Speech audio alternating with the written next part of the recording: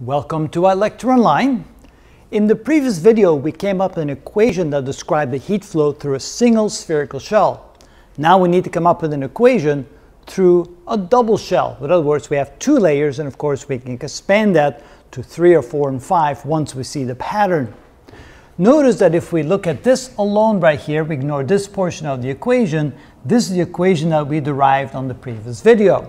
But now that I have the second layer, and realizing that the heat flow through each layer must be constant, we can say that Q dot must then also be equal to this. Notice that TA is bigger than TB and TB is bigger than TC. So we're going to now use the principle that if we have two equations or two fractions set equal to each other, we can then add the numerators together, we can add the denominators together, and that will then also be equal to the sum of the numerators divided by the sum of the denominators. So we're going to use the same principle here, which means that we can now write Q dot to be equal to the sum of the numerators, which is TA minus TB. Oop, I'm ahead of myself again here.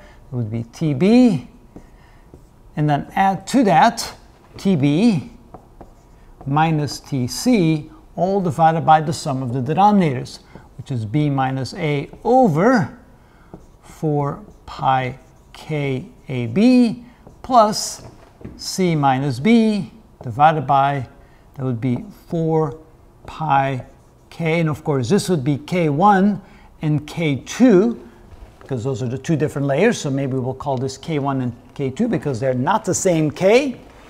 And that's B here, and that would be B times C right there.